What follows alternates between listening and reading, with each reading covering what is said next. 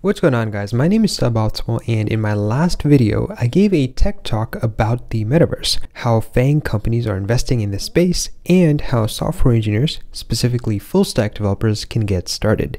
Now if you've got some time, then I highly recommend watching that video, but the 10-second takeaway is that in order to build a metaverse or a metaverse experience, you need to be familiar with 3D coding, and the best JavaScript library to get started with 3D coding is Three.js. So in this video, I'll give you guys an introduction to Three.js and 3D programming. What I'm going to do is split this talk up into 5 main parts. First, we're going to take a look at the history of 3D coding and how Three.js fits into that.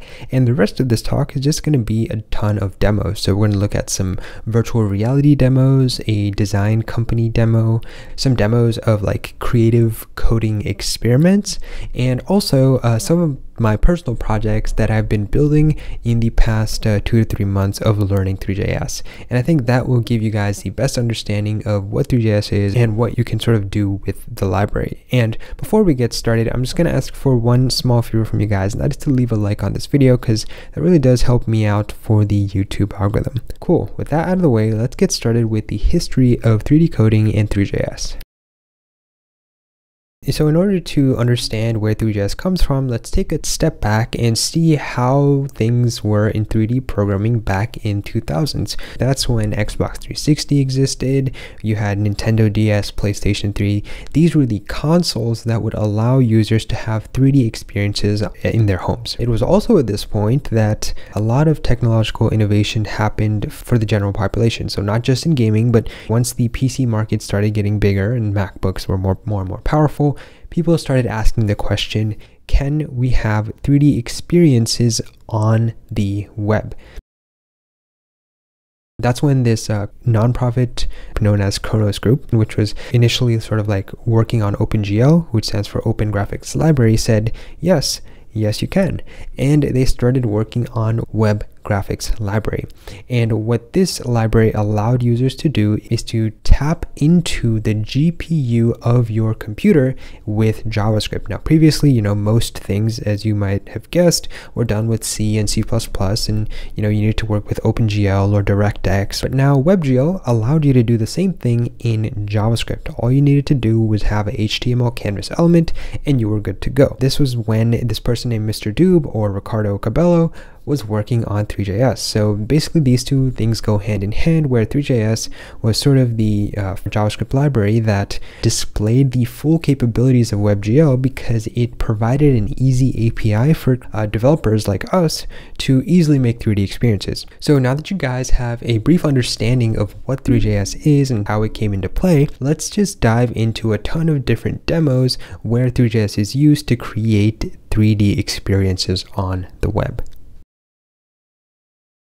So the first website I want to showcase to you is that of Bruno Simon. Now Bruno is a developer who focuses mainly on Three.js, so he's a creative coder. This is his main sort of homepage, and you can go to the website, which I've linked down in the description, and you can just play around in this car. You can move it around. You can even play some, I guess, bowling here, if I can just get this right. But you get the idea here. This is a website built using Three.js.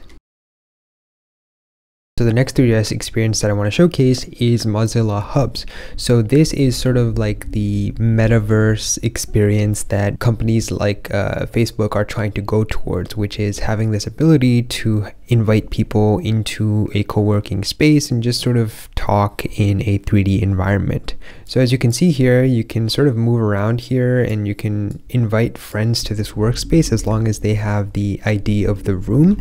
And you can also like add objects here. So here I added this shoe and I imported it, and now you can like move it around and stuff like that. So this is a Mozilla Hubs experience that is basically built with Three.js.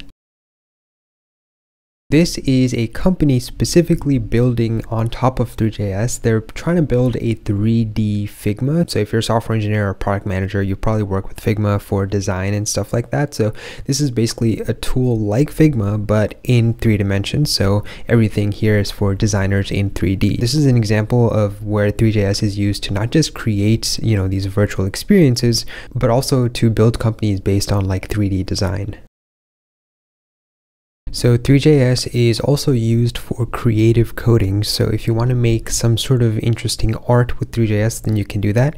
Here's an example of this person named Akela, who is another YouTuber who makes these like cool animations using Three.js.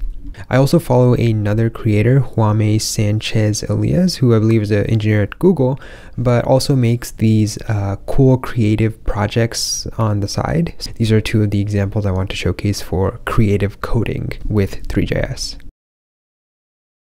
All those projects that I just sort of showcased do require a little bit of in-depth understanding of specific topics in Three.js, like shaders or virtual reality. So maybe it's not something that you'd be able to build right off the bat. That's why I want to show you guys some of my personal projects that I've basically built with almost no experience in game dev. And I just started working with Three.js 2-3 months ago. Recently, I made a snake game, a 3D snake game, and retrofit it onto a monitor. I made a Rubik's Cube demo. I made Whirl. I made a piano, this Naruto's Rasengan, this audio waveform visualizer. So obviously it's not going to be as crazy as the ones you saw in the beginning, but you got to start somewhere. And this is probably the type of projects that you can expect to make when you first get started with Three.js. So yeah, that's going to be it for today. Hopefully now you guys have a little bit of an understanding of what Three.js is and what you can build with it. Now, if you enjoyed this video, then hit the like button and consider subscribing if you want to see more on Three.js. I'm going to make a ton of tutorials about this framework in the near future. Thanks for watching, and I'll catch you guys next time.